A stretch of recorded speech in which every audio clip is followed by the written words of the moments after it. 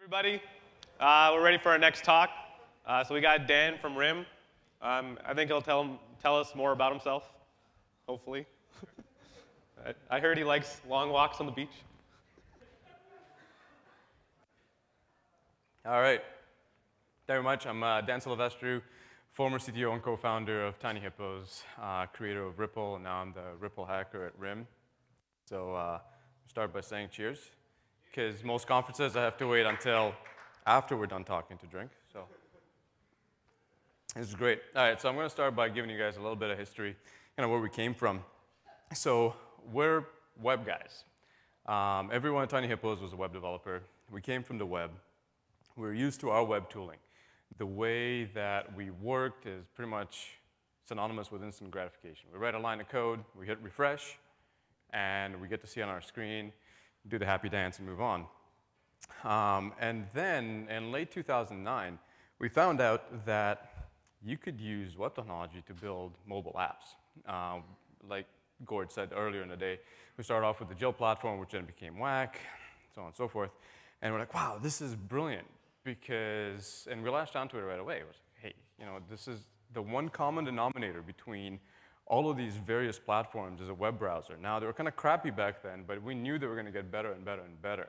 And so we kind of bet the farm on it, so much so that we double mortgaged our house. And we're like, wow, we're so close to being able to use the technology that we know and that we love and that we're passionate about. I know it's a little subtle, eh? And take that and build awesome mobile apps. And then we got to the tooling and went, holy crap, I feel like I just hit a porta potty doing 20 miles an hour.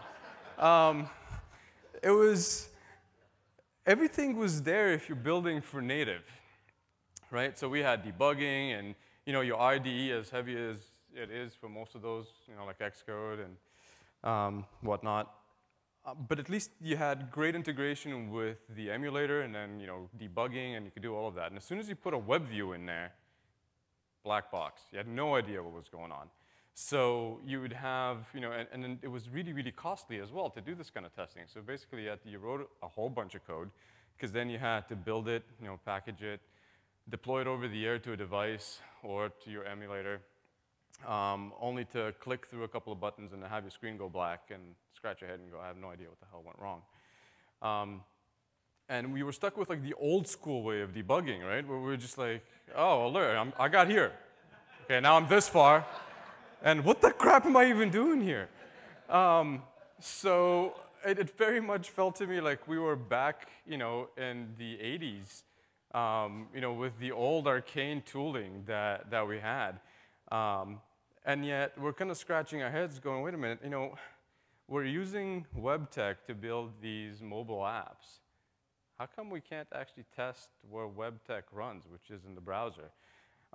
So one of the co-founders, Brent, he was still in university at the time, and he needed to take some time off so that he could go and solve a real-world problem with code. It's one of those university things. And he's like, I'm going to go build an MVC PHP framework. I said, wait, you crazy? Look, we have a real problem here. What if we just somehow manage to insert some stuff into the browser so that by the time your app starts running, all the APIs it's expecting are there. Maybe we resize the screen a little bit. And then, bam, your app thinks it's running on a mobile device when it's actually running in the browser, and we have access to all the tooling that we've all grown up with. So that's where Ripple came from. And we kind of started it, and I think we named it Jillified the first time, because we were Jill platform. And then we thought, no, that was kind of silly and gay. So we went and named it the Mobilator, because that sounded way better. But that brought, images of the apocalypse and whatnot. So then we ended up with Ripple eventually, and we got acquired by RIM in March of last year. And then the awesomeness followed. So 3 core things kind of happened once we came into RIM. And they were one of the big reasons as well why we agreed to kind of come into a big corporation rather than just trying to grow this on our own. First and foremost, Ripple is open sourced. And that happened several months after we got acquired. And that's a big step for RIM in general, because before us, there was the Torch guys that did the whole open source thing with WebKit. And then there was WebWorks and then it was Ripple. So it was really cool. Having it open source means that it's also free to all of the developers that want to use it. And to us as developers, that was a big thing. We hate paying for tooling. We always did, but somehow we need to pay the mortgage. So this really allowed us to open it up and have everyone be able to use it. And the most important part, and the reason I'm actually on stage today, is RIM agreed to keep it cross-platform and open. So we support multiple devices, more than just the BlackBerry devices. And we support multiple platforms. Right now, it's BlackBerry WebWorks, everything from the handheld to Playbook to BlackBerry 10, and of course, Cordova/PhoneGap. And so there's Ripple. Now, I might have to do some resizing here.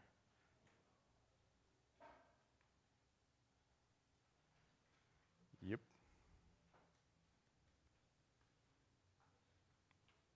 One more. Can you guys see that? Yeah, all right, good enough. So there's Ripple.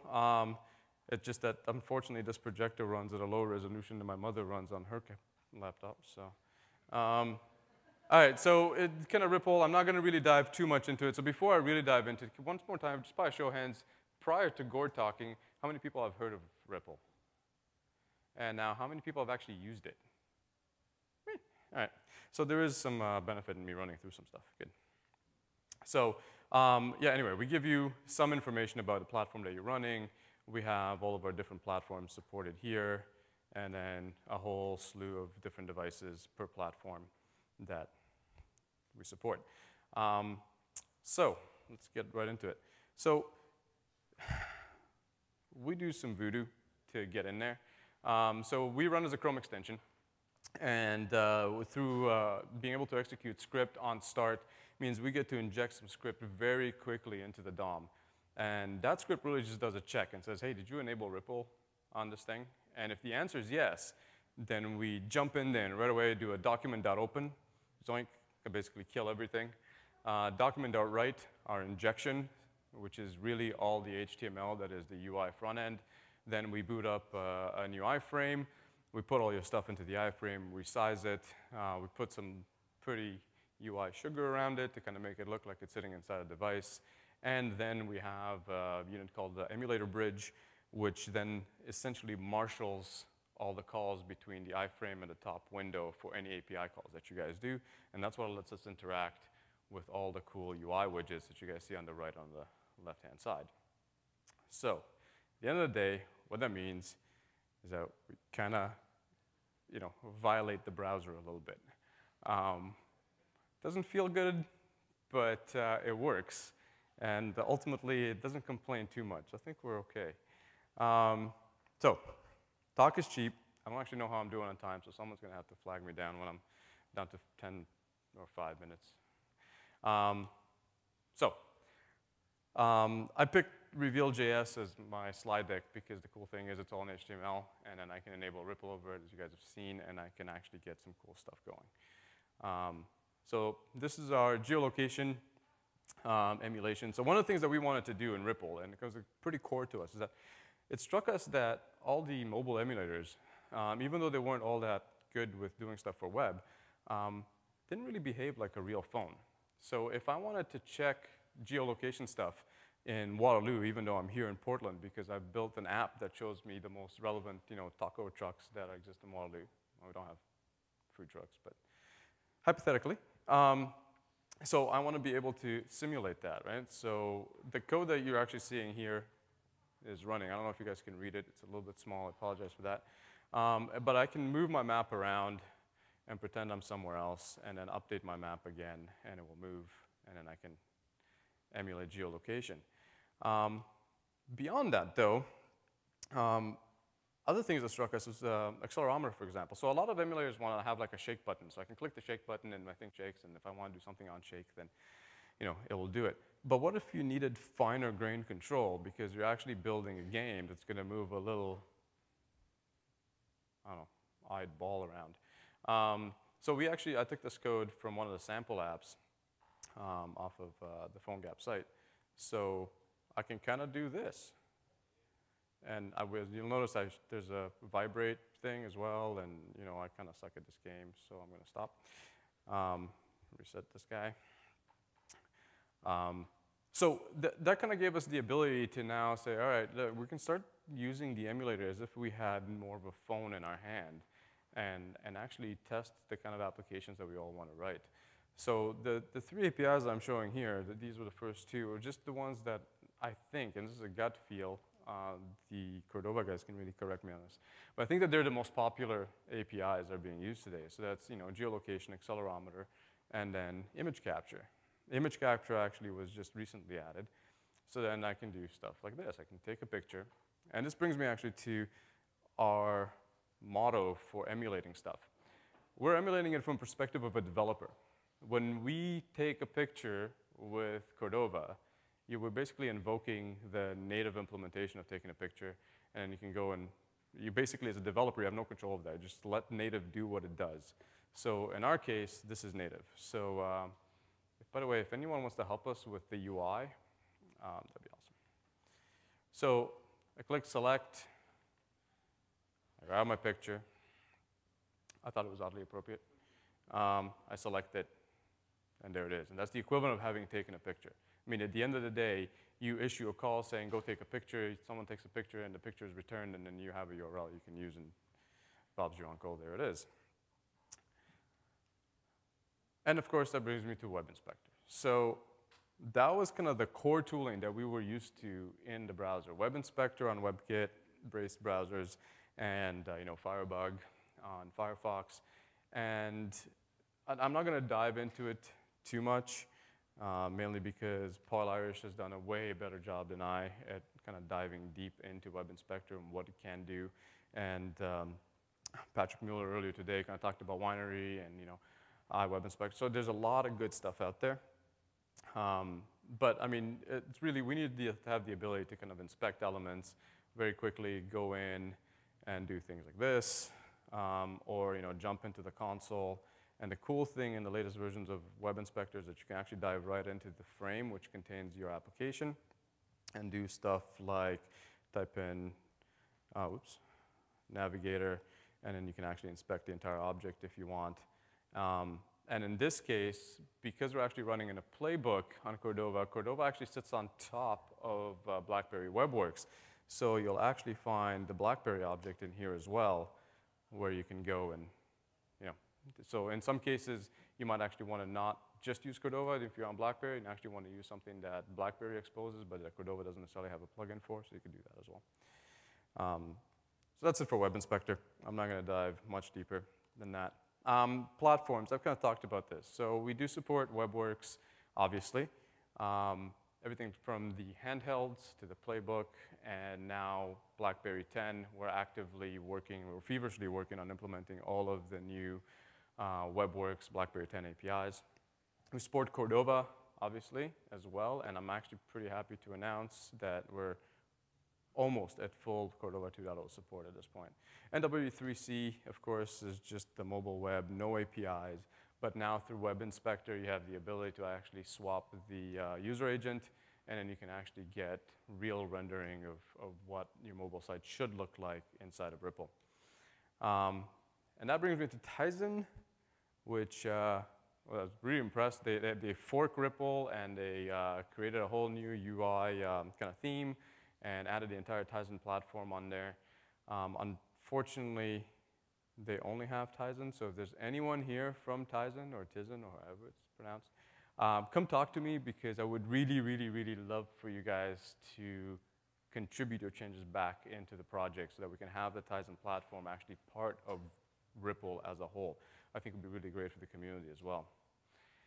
So that brings me to our Cordova APIs that we support. As you guys can see, we support pretty much all of them. The only thing that we don't support is audio capture, video capture, and media. And we are working on those, and we really should have them soon, I hope.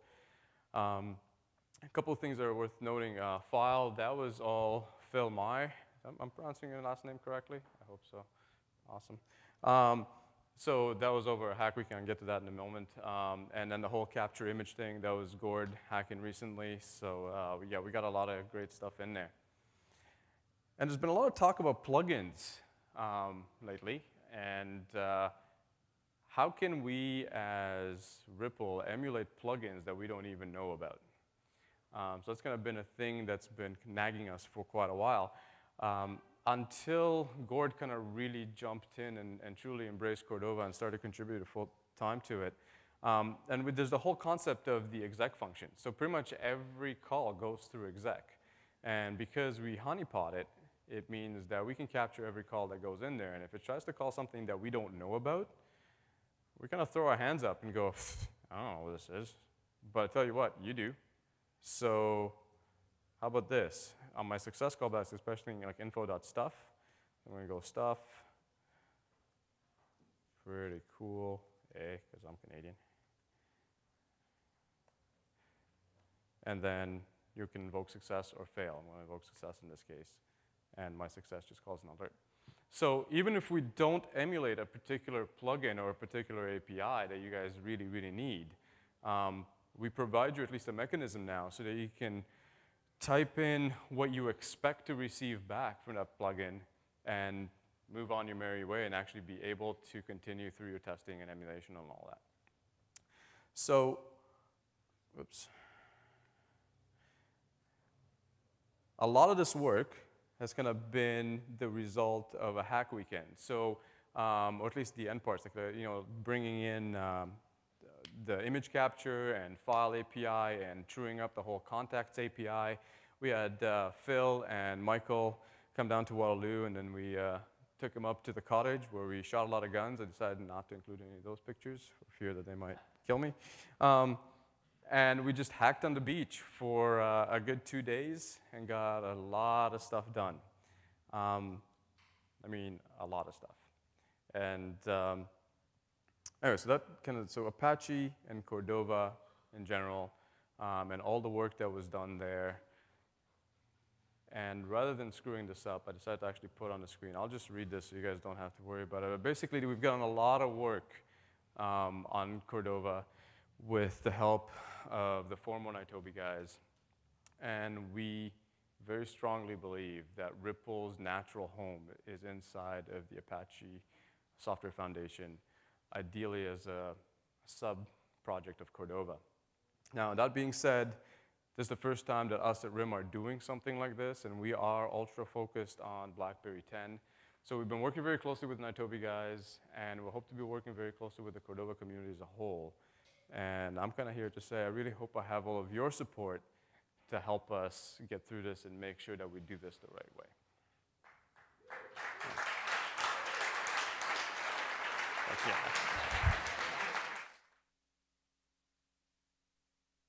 So I'm really excited about that. I'm uber excited.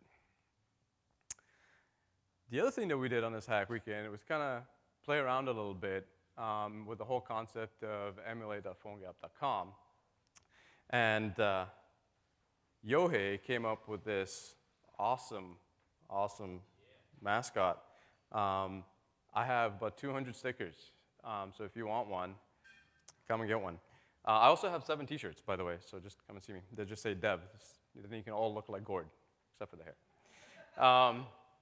So what is emulate.phonegap.com? Well, the idea behind it, really, is that we wanted kind of a simple way to introduce Ripple and be able to kind of automate the process of getting people to start testing their applications with Ripple. So the site exposes a very simple API where, if you pass it the URL and the platform that you want to enable that URL on, it will basically auto-enable Ripple as long as you have it installed. So if you visit the site without Chrome, we ask you to go get Chrome. If you have Chrome but you don't have Ripple, then we'll ask you to go and install Ripple. Once you have all of the above, we'll just auto-enable the URL, auto-enable Ripple over the URL, and then you can actually start testing. That could be local or remote. So for example, if I click on PhoneGap.com here, it'll just enable Ripple, and then we can just test it and do great things. How am I doing on time, by the way? That's right. All right. That's all right. Because I'm pretty much done. So I will publish these slides hopefully before I start drinking too much today, so that you guys can all have them. They'll be on my GitHub account. It's GitHub/Dan Silivestru. Blackberry.github.com is our main open source page. BlackBerry's got a whole lot of projects that are open source right now. Go over there, check them out. That's also where you'll find our ICLA and our CCLA, so that in case you want to contribute. We are looking for contributors for Ripple. If you guys are interested, if you're building a plugin for PhoneGap that runs on all the platforms, or it'd be great to see those kinds of contributions into Ripple. I think we'd really, really love to see that. And then there's also links on here for the download for Ripple. There's really two locations. There's one that's hosted on the BlackBerry website, and another one that's hosted on the Chrome App Store. And of course, emulate.phonegap.com, and you guys can follow me on Twitter. I'm Confusement. It's kind of a general state of mind more than anything else. So with that, I had to put a Batman slide in. So thank you very much. Come see me after, get some stickers.